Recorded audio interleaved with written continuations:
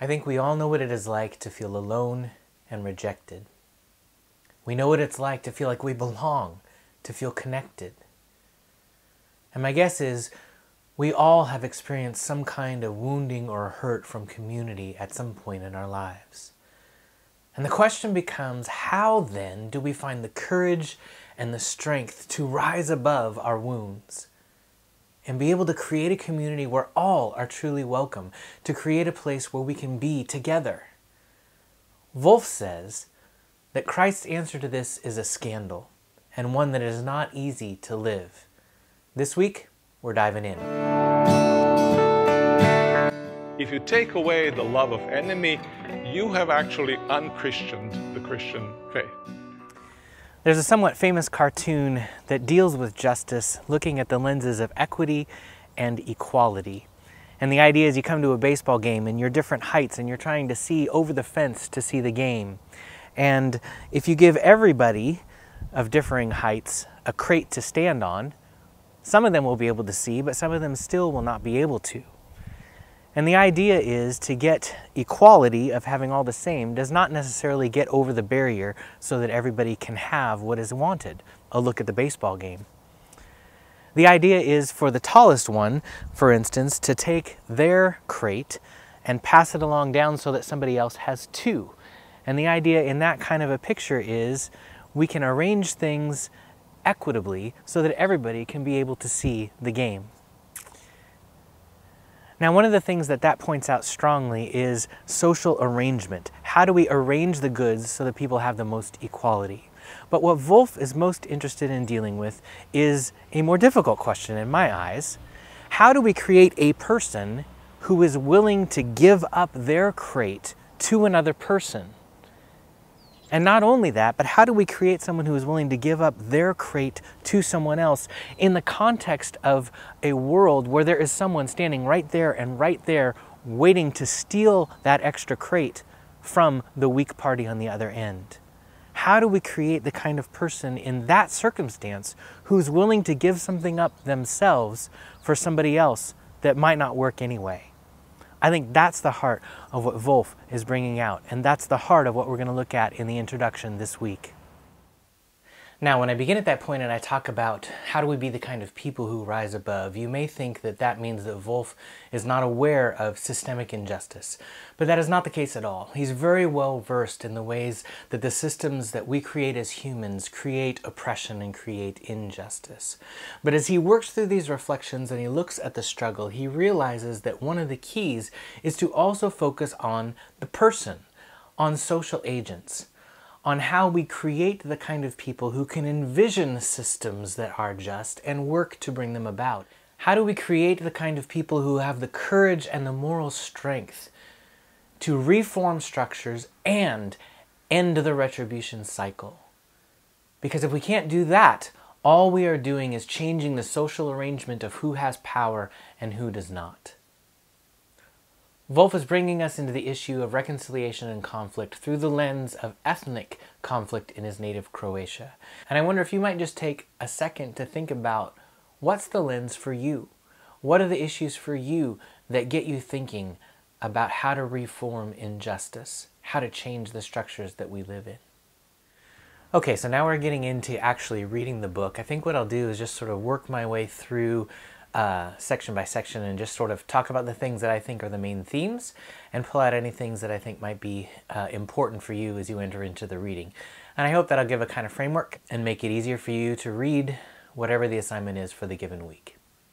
So Volf dives right in the introduction to try to get to the heart of what his book is about. He wants to focus on identity and otherness and the ways that those help and make it difficult to live in peace and justice with each other. And so he begins by talking on page 16 about the first time that he crossed into the Croatian border after Croatia had declared its independence. And he writes about how it used to be in Yugoslavia you had to almost apologize for being a Croat, but now he felt this sense of identity and this sense of homecoming, and I belong, and these are my people, and these are the ones that I belong with. It's that sense of identity with a group, a sense of belonging that is so essential, that we all long for in so many ways. But he began to notice that there is a negative side to that. He said, I sensed an unexpressed expectation to explain why, as a Croat, I still had friends in Serbia and did not talk with disgust about the backwardness of their Byzantine Orthodox culture. And what he's getting at here is, as we find a sense of identity with a particular group, as we find our niche and our people that we're connected to, there immediately becomes this tension expressed by the group to reject all others, all outsiders. Our identity is opposed to the other.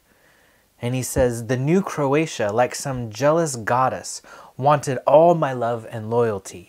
I must be Croat through and through, or I was not a good Croat. And he starts to recognize that maybe this is a way that the Serbians didn't just take some of their soil, but also took some of their soul by demanding this sort of jealousy, this identity, this sense of only this and not the other. When he gets to page 18, he talks about how others frame around several themes about what rights are, justice is, and ecological well-being. Those are the places that the authors before him have centered their discussion about justice and reconciliation. And he's making the argument that there should be a fourth. There should be room for the fourth that he wants to put into the equation: identity and otherness. And he's recognizing in the course of this that this theme is so essential. We need to find identity. We need to find a sense of belonging. But we need to figure out how to do that without making that close us off from the other. Make it opposed, identity opposed to otherness. When we get to page 20 of the introduction, that's where Volf is beginning to enter the discussion that I did earlier in the video with the cartoon and the difference between equity and equality. He recognizes that so many people who've gone before have talked about the social arrangements that we place ourselves in. And what he wants to really focus on is social agents, people, us, how we act and how we be people who can act justly. Bottom of page 20, he says, instead of reflecting on the kind of society we ought to create in order to accommodate our differences, I will explore what kind of selves we need to be in order to live in harmony with others. And he talks about how theologians should concentrate less on social arrangements and more on fostering the kind of social agents capable of envisioning and creating just, truthful, and peaceful societies, and on shaping a cultural climate in which such agents will thrive. So again, he's not leaving out the social structures and the way that we are impacted, but he is focusing on how do we be the kind of people who can envision and create those structures.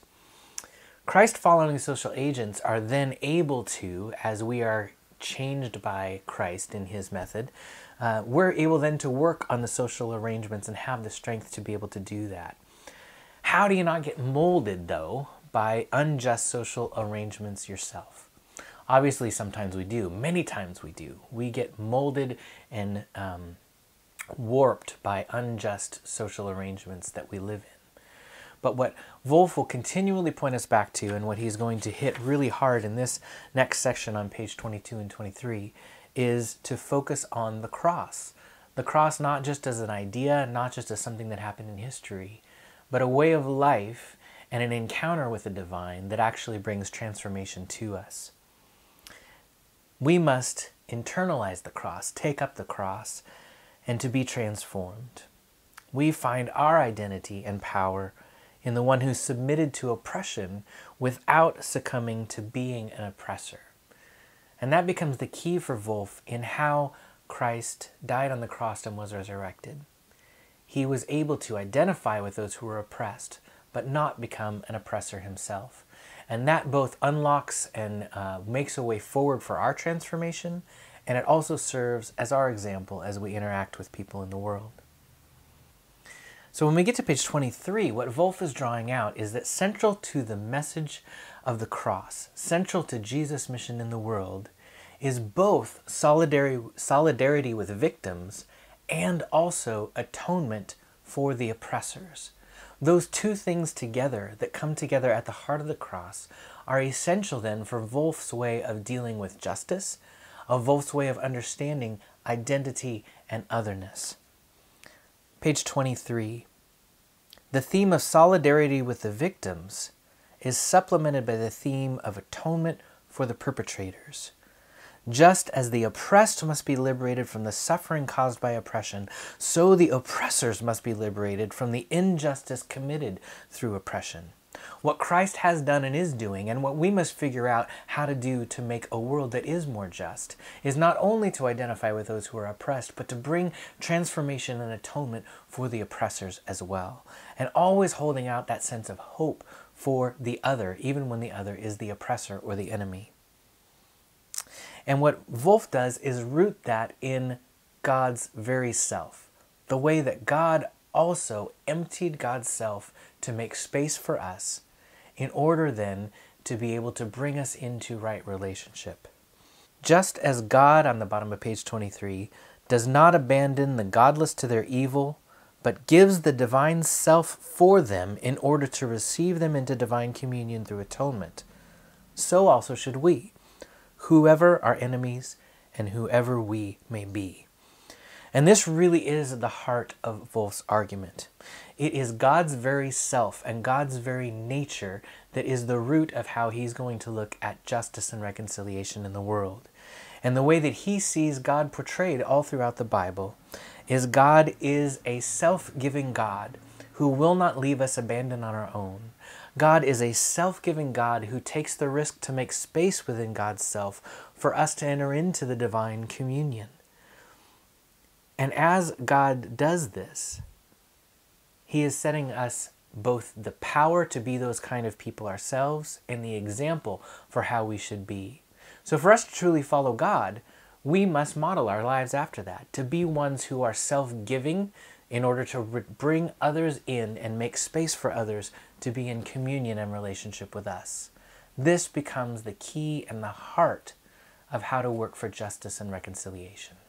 As we move forward in the introduction and we get to pages 24 and 25, we start to get to the place where Volf, following the Christian perspective to get at reconciliation, brings us to some real difficulties in accepting, I think.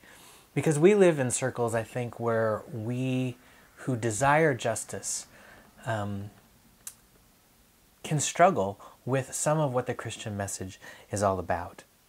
Let me give you an example of what I mean. On page 24, one of the things that Volf is exploring is solidarity and what that means. Solidarity is an important word when you are fighting oppression, and often there is the idea of solidarity with those who are oppressed. And what Volf wants to argue, if we're going to approach this from a Christian perspective, is that solidarity must be a sub-theme of self-giving love. In other words, solidarity is not the most important goal. The most important goal as a Christian is to model ourselves after God and have that sense of self-giving love. And in doing that, we then are pursuing solidarity just as God does. We're pursuing a connection with others as a sub-theme of us giving ourselves in order for others to have love. Now, what is really profound is that Volf wants to say that solidarity is suffering together with rather than struggling on the side of. And he says that solidarity cannot be severed, cannot be cut off from self-donation. And this is huge when I think about the landscape of how many in this world right now are approaching oppression. There is a strong desire, because of how awful the world is right now, to fight on behalf of those who need it. And I understand it, and I feel that myself. But Volf is pulling us back and reminding us that if we are truly going to root this in the heart of God, look at what God did in Christ. And solidarity as this subset of God's self-giving love means always leaving room for the atonement of the one that we see as enemy. It means to be willing, instead of to fight on behalf of, to do as Christ did and suffer with, suffer alongside. And I fully expect that this is one of the places where we will see some tension in our discussion, where there will be some that this will be difficult to take. And Volf recognizes that it's there as well, because when we move on to page 25, we see him use the word scandal, and he connects it directly to the cross. The scandal exactly in how God worked through allowing Jesus to die on the cross. He puts the scandal in black and white on page 26. The ultimate scandal of the cross is the all too frequent failure of self-donation to bear positive fruit. You give yourself for the other, and violence does not stop but destroys you. You sacrifice your life, and you stabilize the power of the perpetrator. And one of the things I appreciate about Volf being so direct and so black and white about this is to help us recognize as we are working through this entire book that he sees the scandal of this. He sees the struggle of this. This is not someone who is blind to the inequities of the world. He's had them face to face his entire life as he's grown up and seen what's happened with Croats and Serbs and in many other ways. But as a follower of Christ, as one who is taking up the cross, there is a scandal to this. There is a difficulty in recognizing that when we follow this way, when we suffer on behalf of others, all too often in this world, it doesn't work and can even stabilize the power of the perpetrator. So one of the things that I love is Volf is just very direct and upfront. Is this scandal enough then to give up on the way of the cross? If we can bluntly see that it sometimes increases the power of the perpetrator, should we just give it up? And he just lays it out there. He says, no, we can't do that and remain Christian, because this is the heart of the Christian faith. We cannot give up on the cross. We cannot give up on this solidarity and self-giving love that makes space for the other if we want to remain followers of Jesus Christ. One of the things that I have thought of quite a bit with the difficulties that have happened within the church over the last several years, I think about those who, because of what they have seen and the injustices they have seen happen, how they have themselves given up a bit on faith in Christ.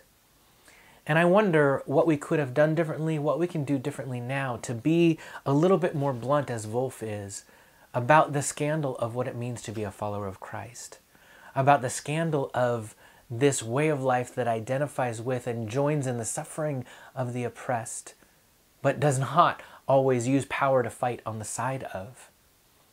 I wonder if we need to be a little more blunt and honest about how often this way of Christianity, this way of following Christ, doesn't practically and tangibly work in the world that we live in.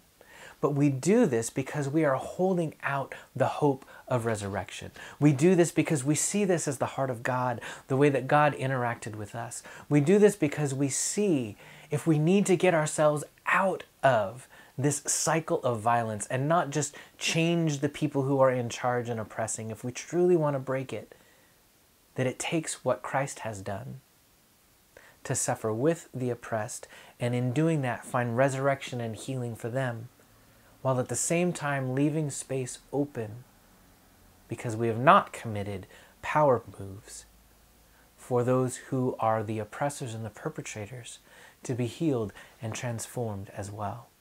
Jesus' resurrection is the first and most powerful vindication of this way of life. It is the anticipatory hope for us that this is going to be the final word. God's action of resurrection and power through this way is the way that is going to make the difference to break the cycle of injustice in our world. The heart of this book is right here in the introduction. If you want to sum it up, it's on page 29. This is what the whole rest of the book is going to be about. We must be willing to embrace the other. We must be willing to make space for the other, even the other who is the enemy, even the other who is the oppressor, even the other who is the perpetrator of wrongs done to us. If we are going to break the cycle of retribution and violence and follow Christ as he has lived, then we must always be open to embrace. The will to give ourselves to others and welcome them, to readjust our identities to make space for them. That is prior to any judgment about others except that of identifying them in their humanity. The will to embrace precedes any truth about others and any construction of their justice. The will to embrace is absolutely indiscriminate and strictly immutable. In other words, we maintain a will to embrace the other that is not dependent in any way or affected in any way by their actions, simply because of their humanity, their value as a human being. We must remain willing to embrace the other. That is the heart of Volf's book. Now he will go on, we will look in the weeks ahead about all of the qualifications to that. There is a waiting for some reciprocalness before you enter into relationship. But the key to all of this, the key to being a person who follows Christ and is working for reconciliation and to overturn this cycle of retribution and violence and injustice, is for each of us to find the way to have the will to embrace the other, no matter who they are, no matter what they have done. Making space for others in our lives is key. There is no truth and justice without embrace.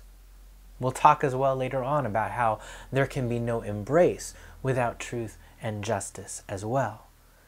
But Volf is going to push us to begin with this will to embrace. Now, I fully expect that this is going to be, as we come to really understand what Volf is saying, as we come to therefore grapple with these parts of our faith and what it means that Christ has died on the cross, there's going to be tension here. There's going to be difficulty in recognizing, but what about? But I want us to grapple with this difficulty right at the beginning and name it as clearly as Volf has. There is a sense where the Christian message of the cross is a scandal. There is a sense where pursuing justice in this way, of identifying with the oppressed and suffering with, but leaving open the possibility of reconciliation of the oppressors. There's the reality that in this world that can lead to continued oppression. But what we hold on to is the idea that resurrection and the nature of God, this offers us a different way out of breaking the cycles of the worlds that we live in. So that it's not just replacing who gets to be in charge and who gets to oppress, but actually comes to the place of true reconciliation and peace. That's the journey we're on. I recognize we're not all going to agree. In fact, I hope that we don't, because these are the kind of discussions that I think are going to pull out really important things for us in how we live, in how we act, in how we understand what Christ has done. So this is the introduction. I hope you'll be able to enjoy it. Read the introduction, give questions, we'll come together. I hope that this is going to be a great discussion.